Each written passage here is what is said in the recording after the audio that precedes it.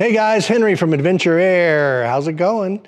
A couple things we're going to show you. The new vertical takeoff AutoGyro right here, a new model. So I just want to know. Okay, maybe not. So this is the Cavalon, that our Frankengyro, I call it, because I'm taking parts off a bunch of gyros and building it.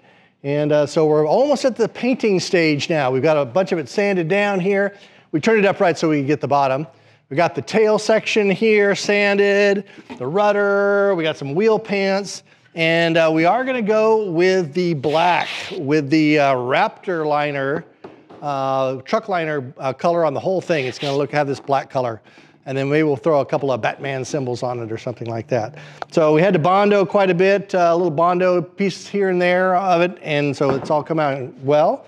But the painting is about to commence, and it's gonna be super fun. All right, guys, so if you didn't remember, we picked this guy up on Craigslist. I found this in a Craigslist posting, Cavalon for sale, and they did have some damage to it. There was some damage up here.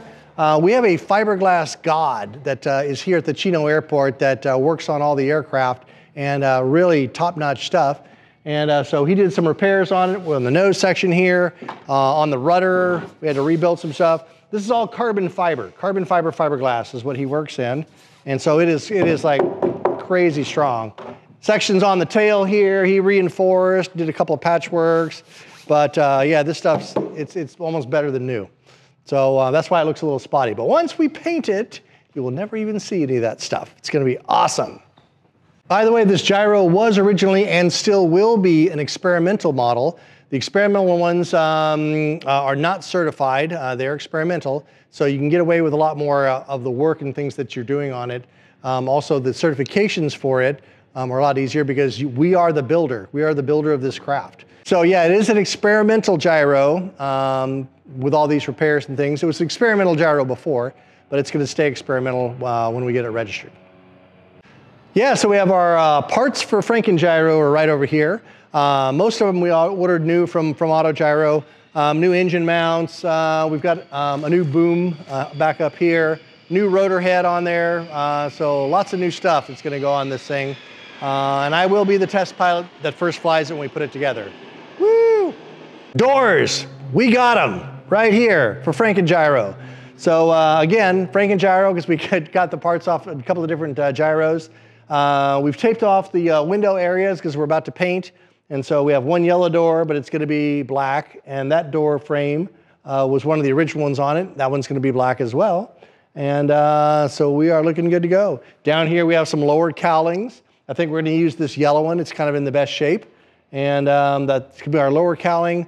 We're having some work done on our upper cowling right now with the fiberglass god. So he's working on that. But pretty soon this whole thing's going to be coming together. We're super excited. Okay guys, so we've decided on an engine. We're gonna go with the Rotex 912 ULS, which is normally 100 horsepower.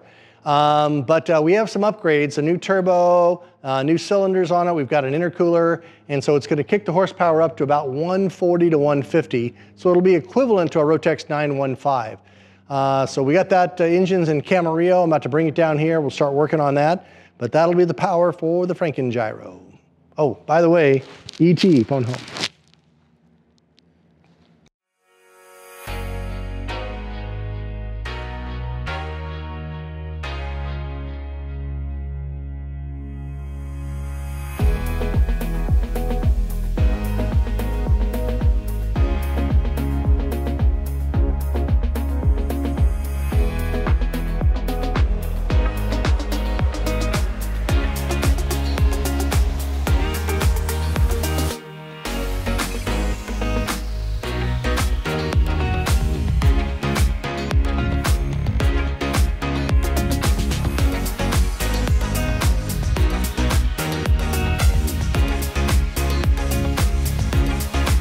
So check with us in a couple of days to see more updates on the Frankengyro. Woo! See ya!